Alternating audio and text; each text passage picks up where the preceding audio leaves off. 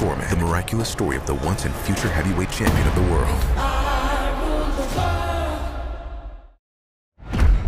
Listen to me, George. You got a punch like I've never seen. But in every battle, the greatest foe that we will combat isn't here. You live one way your whole life. Heavenly Father, thank you for this food. George should change his name from Foreman to Poor Man. To hurt. Down goes Frazier! What's my name now, fool? Foreman is the new heavyweight champion of the world. Where's all that rage coming from? Don't have any rage. And it becomes all you know. Let's thank God for the food, y'all. How about the food, mama? George Foreman ain't no new champ.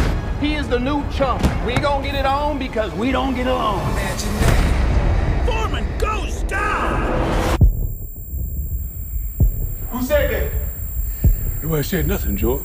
George. Oh, George! Hey, whoa. Your heart stopped. We thought he was dead. I was. Imagine that. I'm done. I'm not going to box anymore. Do you know what you're walking away from, son? I want to spread the word of God and what I saw. How's being a preacher going for you? It's hard. Harder than getting punched in the face. Sometimes it feels about the same. Hey, fella, come on and enjoy yourself. Power company said we never paid the bill. Really? It's only two things I know how to do. That's box and preach. And preaching won't pay the bills. You made me something once, Doc. You can do it again. It is my destiny to win the heavyweight championship belt again. Last time they saw me, I looked like Superman. So now you look like the Michelin Man. This ain't no beauty contest. Michael Moore. He's 26 and unstoppable. How can you beat that man? Foreman is considered an old man in this young man's game.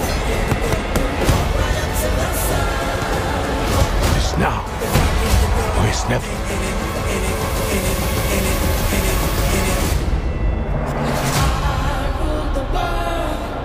Mr. Foreman, that funny little grill deal you signed is starting to generate some substantial checks. Really? Now, I'm just surprised they chose a big old fat guy like me to sell a grill to help people get lean.